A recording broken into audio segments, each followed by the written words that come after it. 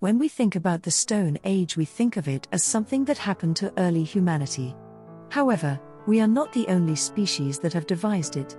Archaeologists have discovered some genuinely spectacular stone tools in the West African rainforests, Brazil's woodlands, and Thailand's beaches.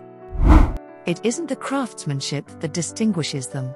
In fact, a casual observer could have difficulty recognizing them as antique instruments. It's not even their age that makes them unique, they're only approximately as old as the Egyptian pyramids. The fact that these instruments were grasped by non-human hands is what makes them noteworthy. Chimpanzees, macaques and capuchins used these stone tools. The locations where they were discovered are the start of a whole new field. Primate archaeology, based on the sites where they were discovered, is a fresh new discipline of science. The tools are rudimentary. A chimp or monkey stone hammer is scarcely a work of art, or on par with an old human hand axe in terms of beauty. However, that isn't the purpose. These monkeys have evolved into a civilization that uses stone-based technologies on a regular basis. They have thereby reached the Stone Age. Previously, biologists thought that we were the only species that used tools extensively a few decades ago. That is no longer the case. Many mammals, birds, fish, and even insects are increasingly aware that they can use objects in their surroundings as tools to make their lives easier.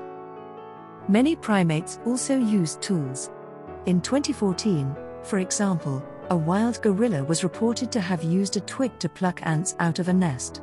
Primates, on the other hand, rarely transform stones into tools. It's a mystery why great apes use stone tools so infrequently. However, it's possible that it has something to do with the fact that animals who spend a lot of time in and around trees don't have easy access to stones. It has been explained that plants are more common in primate habitats, but stones aren't. This means that even if one of the group's more intelligent great apes starts utilizing stone tools, there aren't enough rocks for the custom to be copied and passed down the generations. West African chimps, on the other hand, appear to have passed down their stone-based technology, which was used by them to crack open nuts, through many generations. This is because of a groundbreaking study in primate archaeology released in 2007. The notion behind normal human archaeology is that through the artifacts we leave behind we are able to recognize human behavior. Small scuffs and markings that a casual observer might disregard contain a wealth of information for a professional observer. A 4,300-year-old horizon rich in stone artifacts was discovered in the Ivory Coast rainforests down to a depth of around 1 meter. Some of the stone artifacts have been crafted with a level of perfection that is unrivaled. Some of those stone items were crafted with a level of perfection only humans could achieve. Others, on the other hand, showed marks that have suggested the tools had been used in a cruder way, as pounding tools for cracking open tough nuts, much like chimps in the area do today. These discoveries lead to an obvious conclusion: chimps in the Ivory Coast rainforests have been utilizing stone tools for at least 4,300 years.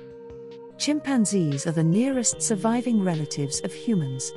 The fact that they, like us, can use stone tools suggests that chimps and humans shared a common ancestor who was the first to develop stone-based technology.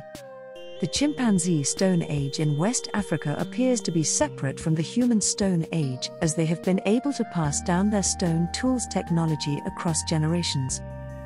Don't forget to like and share, because that's what keeps us going. Stay tuned to Explified, and we hope to see you in the next video.